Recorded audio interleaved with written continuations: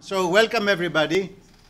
My name is Dean Prastakos. I'm the Dean of the School of Business, and I welcome everybody to the Heath lecture that we organize for this semester.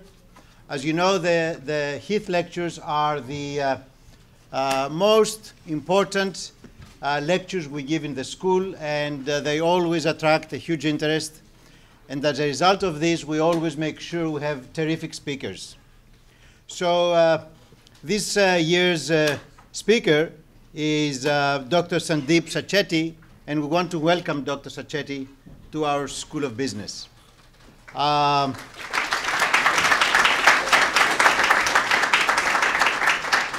Sacheti is going to be talking about a number of things which are very, very close to what we preach, to what we teach, to what we practice. So he will talk about how the most basic processes and simplest analytics can deliver transformational value to the firm. And Dr. Sacheti will exemplify how the power is not in big data, but in big thinking. Dr. Sandeep Sacheti is Executive Vice President of Customer Information Management and Operational Excellence for Wolters Kluwer, a market-leading global information services and software company. He was Executive Director of Business Risk Analysis at UBS in his previous job, and before that, he was Vice President of Risk Management at American Express, and as I just found out, he was the boss of one of our dear professors, Herman Kramer. Okay. Dr. Sacheti has a wide range of experience in, I would say, most of the key aspects of any business school, and I explain experience in risk, information, and operations management.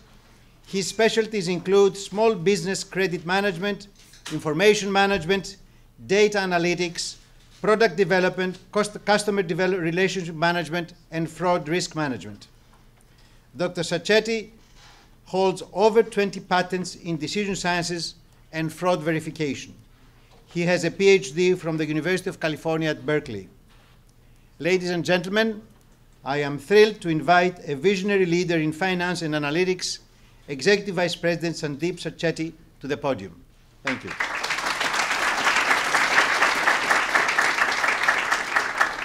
Thank you. Thank you, Mr. Dean. I'm humbled and honored to be here. First, a few weeks ago, probably a couple of months ago, Professor Aronson called and said, hey, would you like to be on the panel here and talk to some of the students? And I debated and I said, what can I share with all of you guys? You already are some of the brightest and the smartest kids out there, and there's not a whole lot I can share. Somehow he convinced me that I really should come. And then he told me there's going to be about 150 students. So I got a little scared. All these young minds, and my information and my knowledge is quite dated now. I used to be in your seat, I want to say not too long ago, but it feels like now a long time ago. Okay. Then I find out why all of you are here. It's not to listen to me. And if you're really honest, you'll raise your hand and say, you're really not here to listen to me. There's 3 reasons why I feel you're here. First, it's really bad outside. Where else are you going to be? Second, free food. Remember, I used to be a hungry student once. And so I know how you guys live. Hi, Ted. Second, and the third, there was a sign-up sheet here. I noticed that. It's like everybody's lining up, taking their cookies and signing up. You weren't signing up because you took a cookie. You were signing up because your professors made you come here.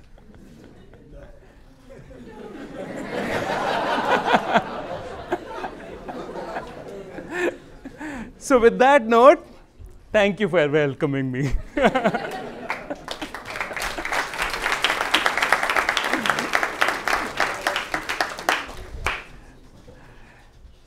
So I don't believe in decks, even though as a person spending lots of years in corporate world, My life is run by a PowerPoint.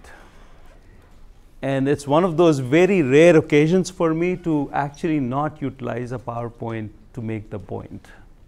So my hope is that we'll engage in a dialogue and we'll actually ask each other many questions. And I'll just utilize a few pages here because I was forced to utilize a few pages. Okay? Very importantly, everybody's been talking about big data. How big data is changing the world, how it's going to revolutionize everything.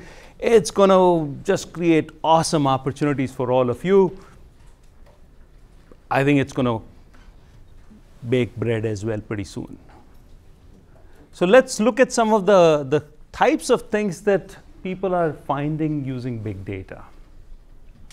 Some of these things I'm sure you'll be finding pretty soon as well as you are preparing for your next phase in life. Here's a good one. All of you are young. You're all going through relationships right now, I'm sure. So it's important to understand what big data is saying about relationships. So here's a discovery by some pretty eminent big data scientists that relationships break up before Valentine's Day. You guys can all see it? Okay. Big spring cleanup happens. Does that match your own experiences? Yeah, I see some head nods. Okay. April Fool's Day, why? I have no idea. Mondays seem to be good days to break up. Summer, nobody wants to break up before at Christmas time. So that's good. But 2 weeks before that, watch out. That's pretty impressive that we now know so much about relationships through big data. Here's another one. People who died by falling out of wheelchairs is highly correlated to price of potato chips. Not my studies, by the way, guys. I'm just telling you what I'm reading in the newspapers and in the popular media about big data. 0.97 correlation. Pretty amazing, right?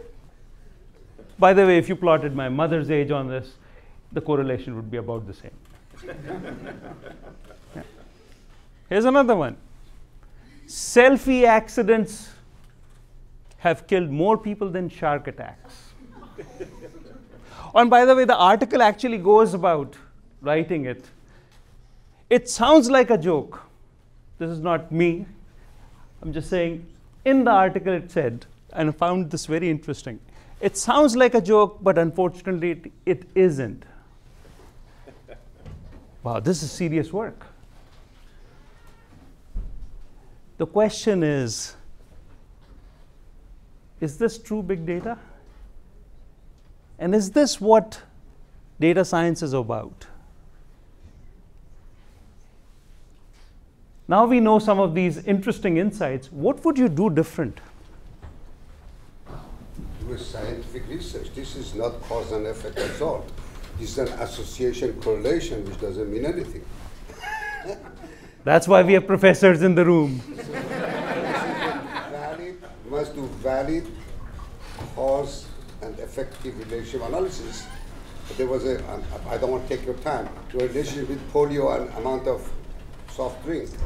Later on it became clear that none of these are correlated to each other, which is the heat. I'm sorry. So there you go. See, this is the point of, that's why you are in school. Learn the theory. It's important. It matters. And yes, correlations are interesting, and for very short periods of time, they're often actually quite predictive as well. Don't get fooled by it. I may be in the traditional school of classical statistics. I'm just saying it's a viewpoint. Now, I'm not saying the other viewpoint is absolutely wrong, because a lot of people make a lot of good money on, That said, you might want to double check sometimes, at least question.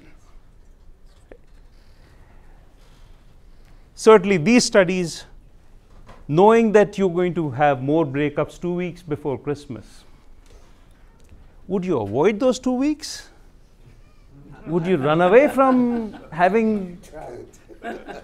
Maybe that's a strategy. Any psychologists in the room? Maybe there's some real motivation and answers around why this happens. But it's not clear what I would do different knowing all of this information. And unless there's a meaningful impact, you have to worry about what is the point of this. So what I want to do is really just have a conversation with you about how do we go from flash. Remember, these studies actually created a lot of headlines. And if our idea of success is to get headlines, then look for the esoteric.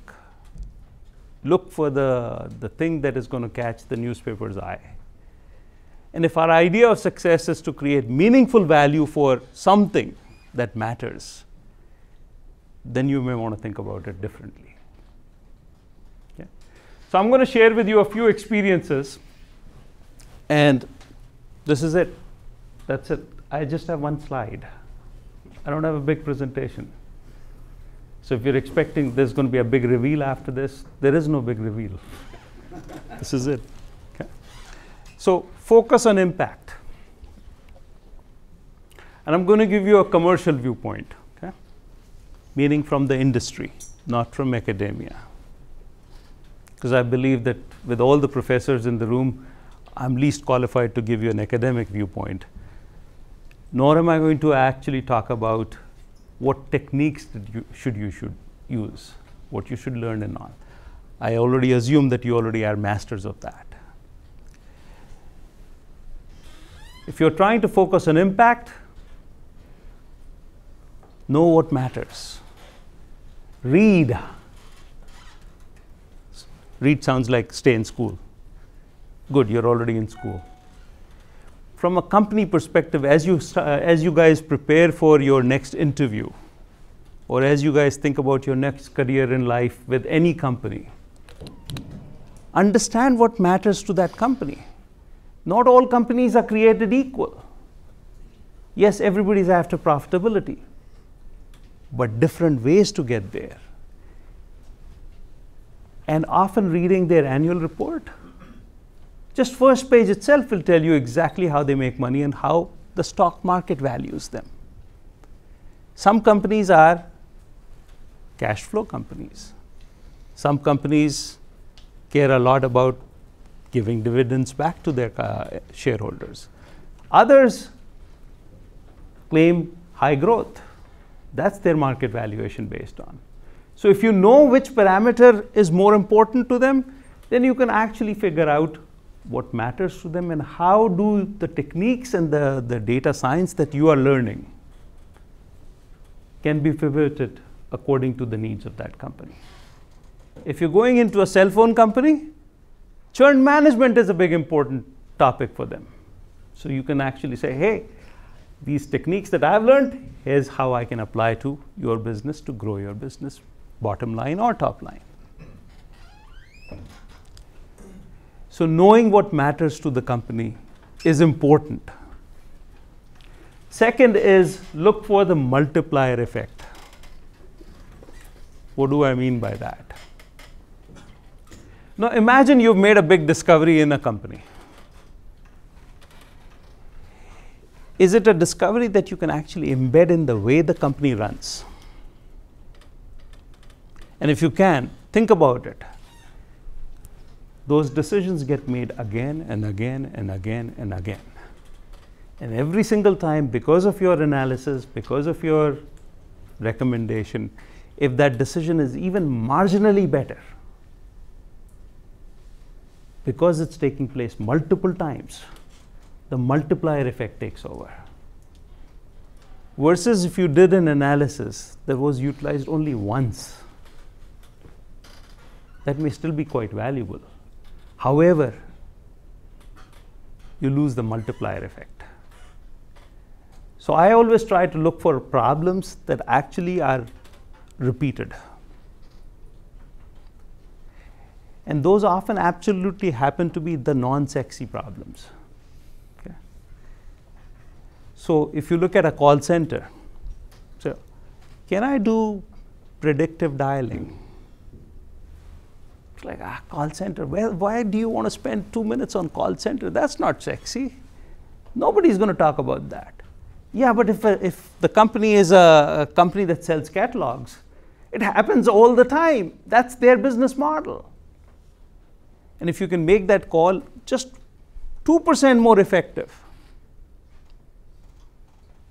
guess what? The millions of calls that are getting made, 2% of millions is a large number. So try to embed the smarts that you figured out into the way of running the business, no matter how small it is. It's not the size of the finding, it's not the size of the opportunity, it's the way the business is going to be run going forward. That creates a multiplier effect. The next one that I find very interesting, and I've fallen into trap on this one myself many times over. You arrived at this point in your career, in your own life, because you are incredibly good. You're a perfectionist. I think I'm a perfectionist. Until I really am satisfied with the last dot, all the T's are crossed, all the I's are dotted, I don't want to hand in my homework. I want to get an A+. And I'm sure all of you guys feel the same way. Unfortunately, in life, timing matters. So this I call information as half-life. So if your analysis arrives a day after the decision needs to be made, how valuable is your insight?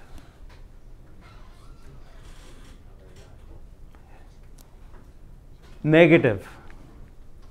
Why? Because you're expensive. As data scientists, you command a fairly significant salary, right? So the fact that you're bringing in a recommendation the day after the recommendation was needed, I'm sorry, you just destroyed value for the company. If you brought in at the right time, the information has more value. And you've got to look at all decisions and say, what decision is required to be discussed and at what frequency or what interval? So many decisions are not decisions to be taken on face value. They get debated in companies. You have to get buy-in from many players, from your colleagues, from your superiors, from different departments. You've got to get them aligned. You often need to get them coded into the system. All that change requires time. And again, if you bring in a decision, recommendation, at the right time, it's got tremendous value because everybody's aligned, they're excited about driving the change, it's going to get embedded in the right processes, it's going to drive the right value. So it is important that we as data scientists or policy recommenders or business analysts or whatever your profession is going to be in future, the more you know what is the right time of the decision, better yet, what is the right time to make your recommendation, your value increases multiply. In business, sometimes good enough is good enough. The difference between A+ and B- is actually not as significant as you might think. If you get an A+, but at the wrong time, that's interesting. You get a B, but at the right time, you're a hero. So remember when to make the trade-off of perfection necessary or right now good enough because I need to meet a deadline to get this thing into the way the company runs. Now, this advice works only in certain types of professions also. Now, if you're trying to save somebody's life and your analysis was critical for that, be careful. Don't utilize the Heath lecture as the way to execute. So I read this in school, they said. The next point is all your wonderful analysis is worth only if you're able to convince somebody else that this is the way to go. Storytelling matters. Communication matters. I just recently had a very good opportunity to talk to 3 students from, I can't see them right now, but I'm sure they're somewhere here, who finished a project for us recently. It's estimating from Chris's class. It's actually looking at a two-sided market and how do we optimize work allocation for a two-sided market, a thriving two-sided market. It can be a very complex problem, but they really kind of simplified it, created a model in Excel, then programmed it in Python. At the end of it, they really did a fantastic job. Lena, Subuji, and Subuvi, right? That's right. The 3 of them did a fantastic job of convincing us as to why that is a good model. Storytelling is important. More important than the sophistication of the technique. Keeping it practical, keeping it simple, keeping it robust is far more important than I got one more thing going and I have a little bit more sophisticated model. I'm not against sophistication, don't get me wrong. We obviously want the best technique for the problem. But remember, the other side, who is often in the decision-making seat, may not be able to appreciate all the work that you're trying to do. So how do you convince the other side in the simplest possible terms that what you're offering is actually a game changer? So storytelling matters, it really does. So that was on focus. Any questions, thoughts? Please. So I'm thinking about, besides those 4 points, as a manager, we always deal with some uncertainties, especially for current time period. We have so big data set, and we hard to control the data quality sometimes. And the process of dealing with data, what kind of methodology you are choosing to solve the problem, sometimes will lead to the different results. So as a manager, my question is, how do you make a decision under such uncertainty? Excellent question. Thank you so much for that question. These are not the only 4 things that matter, right? They just are randomly picked as things that you might want to think about. Clearly, uncertainty and decision making under uncertainty is a whole body of work that I hope you guys are taking good courses on. Decision under uncertainty is a very important topic.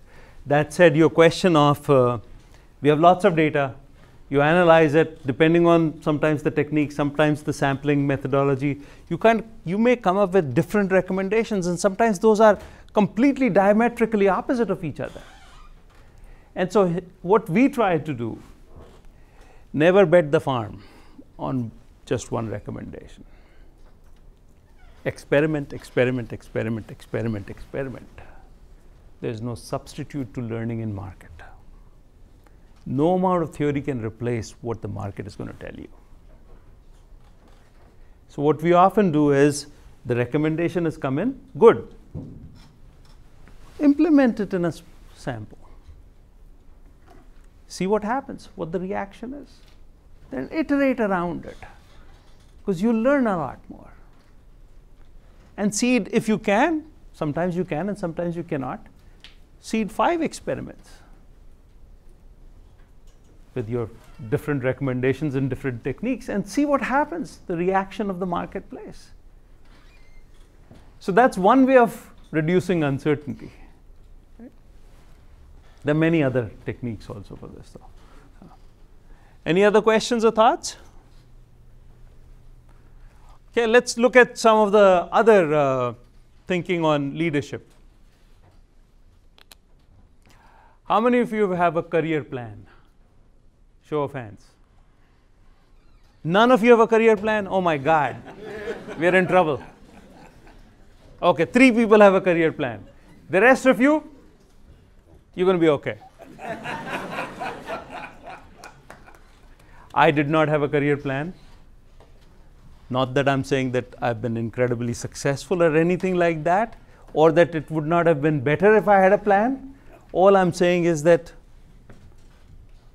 having a 5-year plan, it works for some people. And if you're a planner, good for you. It's going to be good. If you're not a planner, it's still going to be okay. My point is that in this day and age, learn to pivot.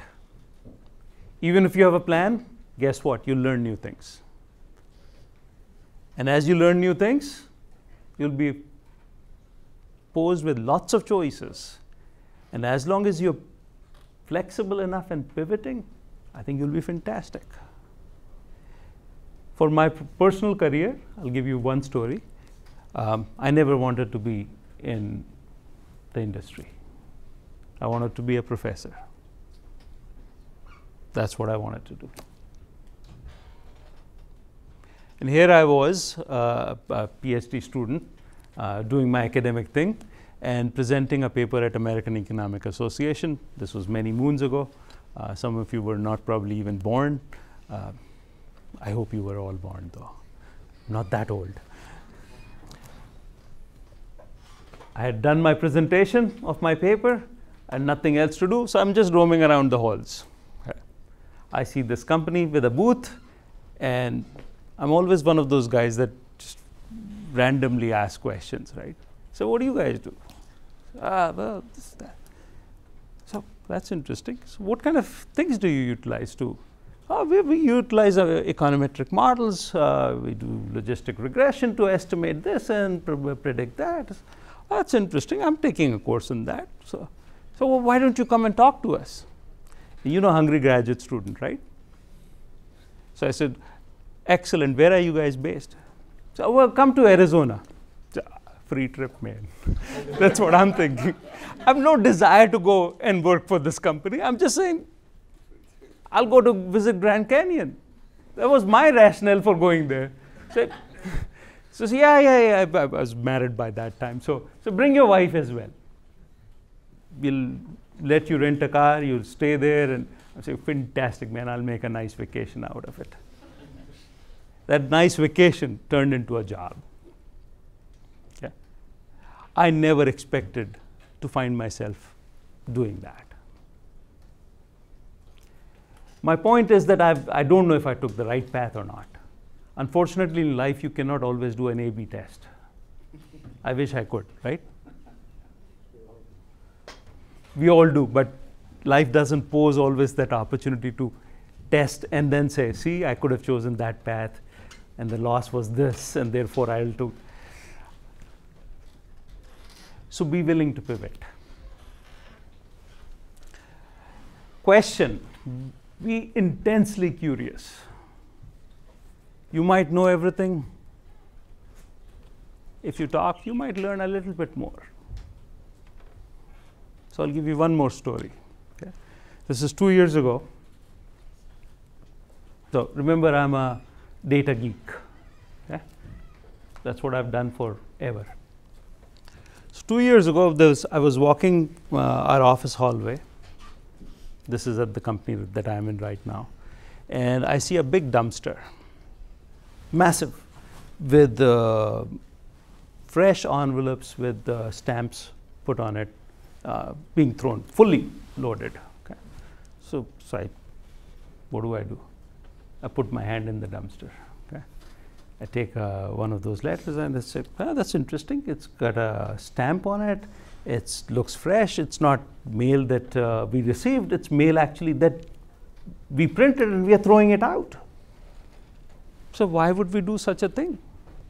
Why would we print something, stuff it into an envelope, put a stamp on it, only to just put it in the dumpster? That doesn't make sense, right? So randomly, I ask a person who was sitting right there, and I knock on her and say, "Oh, do you know what this is?" No, I did not realize who I was asking this question of. Her name is Svetlana. She's been with the company 33 years. She's retiring actually next month. She looked at me and said, "Who the hell are you?" Like, I got a shock.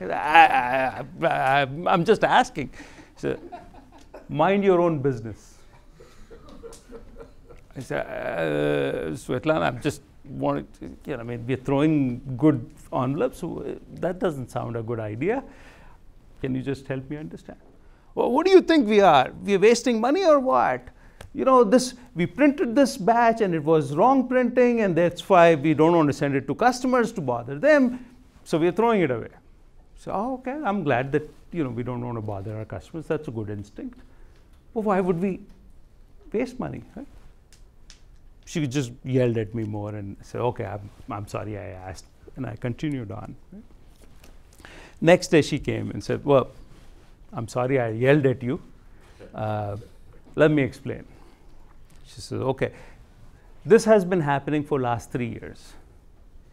We do a large mailing in February, March or something like that for some tax purposes, and we have a glitch in our computer program. We always print it, and it just forces us to print, and then we kind of waste the money and then we throw it away." Okay? So that's crazy. Come on. How much would it cost to fix the program? Well, it's not about cost, it's actually about prioritization. We don't get prioritized, and therefore this just is continuing on every year. That one question, remember, I'm a data scientist. I've never actually done anything in operations. I've known nothing about running anything like that. So I dug deeper, asked 5 more people. Then we finally figured out why that is the problem. We fixed it.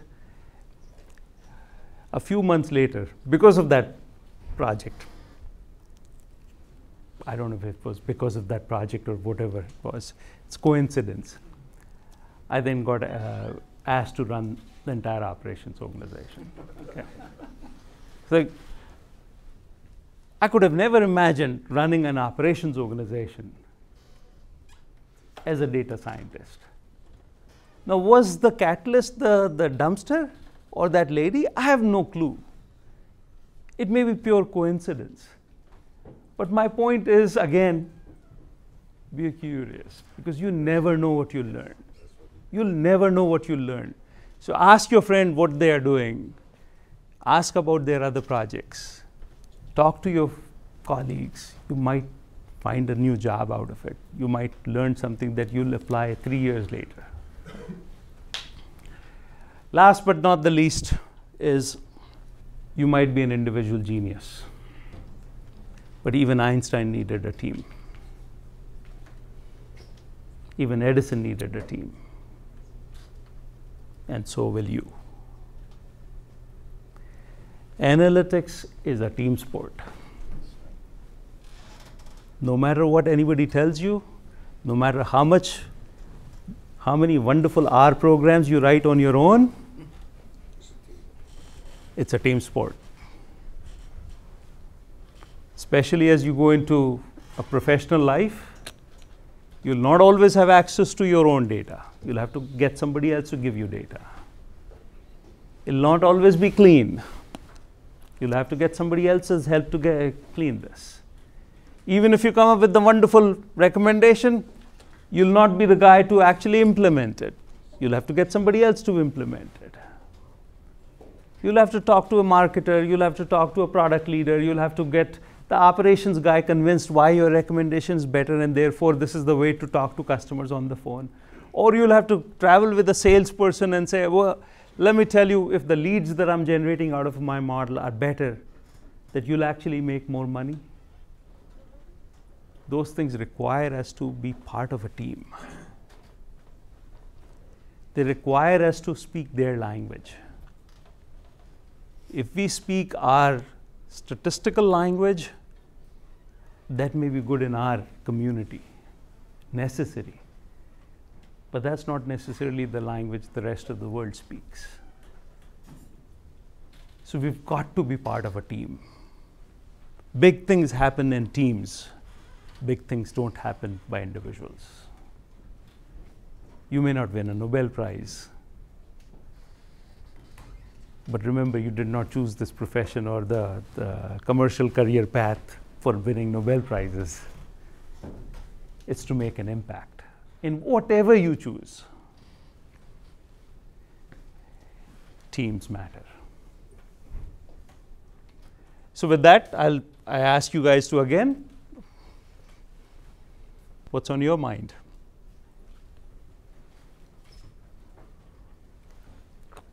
This is the quietest student body that I've ever been in. Please, go ahead.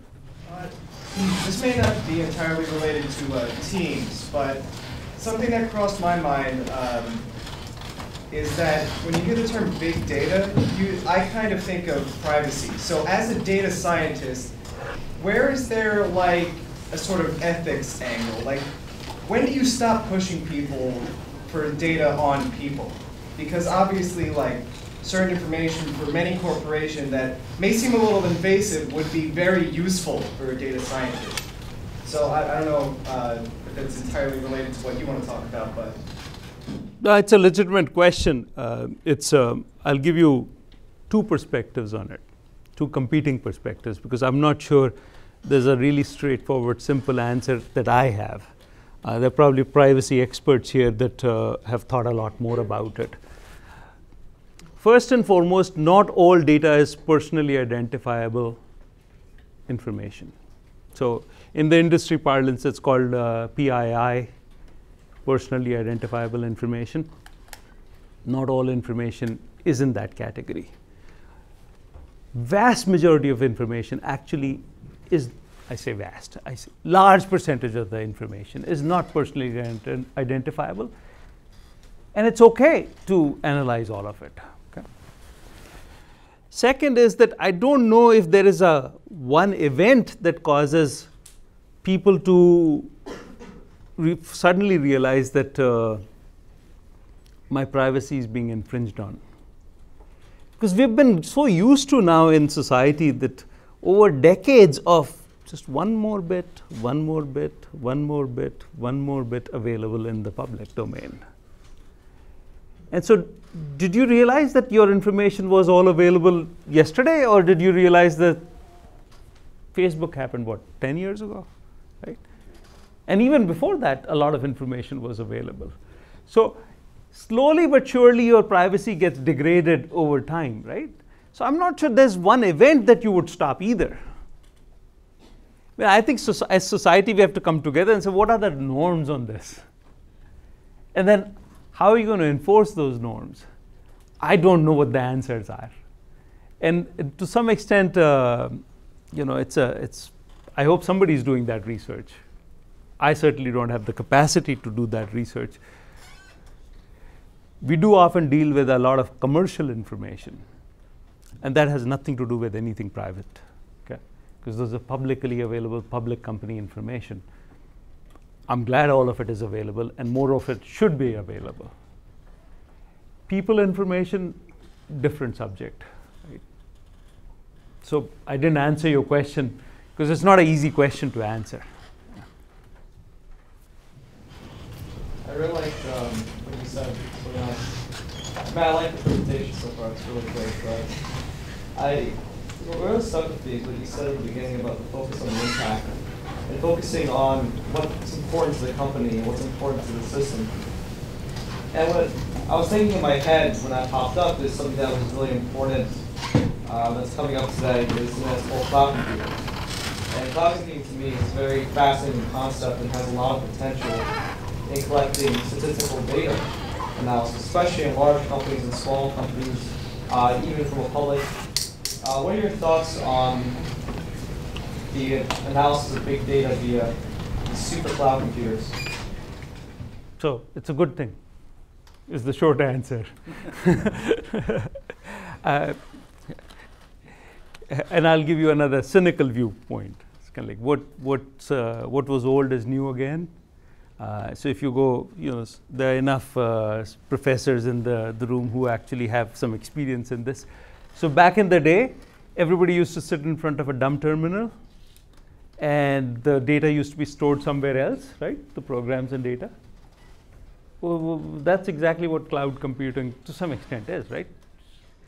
Cloud is not like a real cloud, right? You guys all get that, right?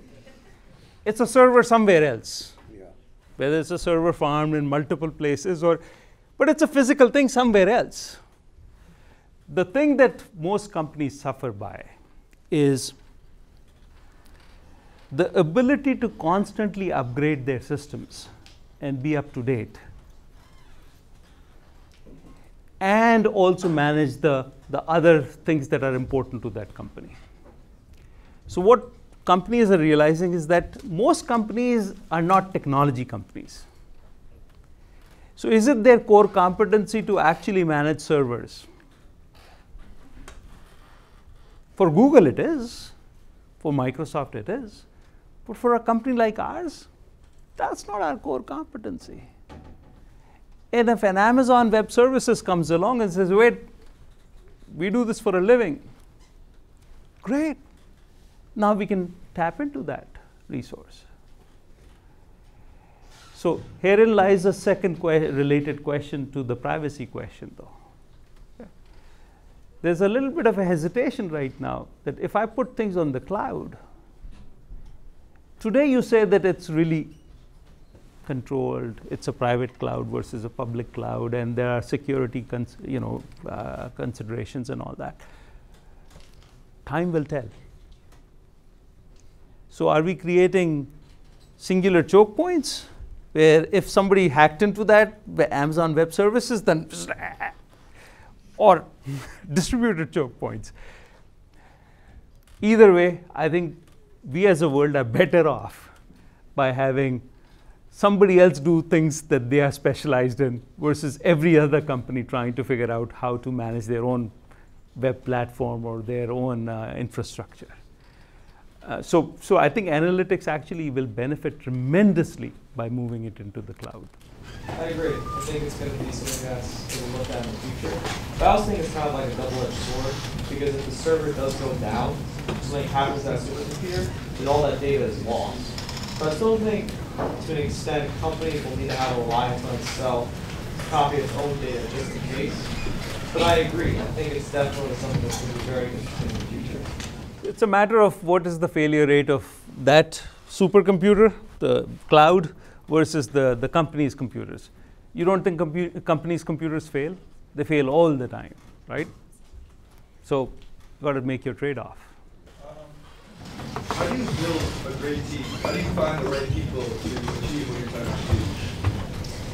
Diversity. First and foremost, all problems that we generally are needing to be solved, they're multidisciplinary problems. Typically, problems that matter require multidisciplinary approach. So you need to have a person who's got a design thinking, you've got a person who's got a visualization skill, you've got a person who's got a programming skill, you've got a person who's got a deep analytical approach to things, you've got a person who's more technical in nature, and these skills, or rather the way you size those skills in a team, varies on a problem. So not all problems are created equal, right? But depending on what you're trying to solve for, you want to skill as much of this diversity as possible. And that goes back to, you need to be able to work across all those disciplines collectively to be successful. Thank you for a great lecture, Sandeep. Thank you so much. I want to invite a student to present you with a gift, a token of appreciation. Thank you. Thank you. Thank you Thank so you so much. much. Thank you, everybody.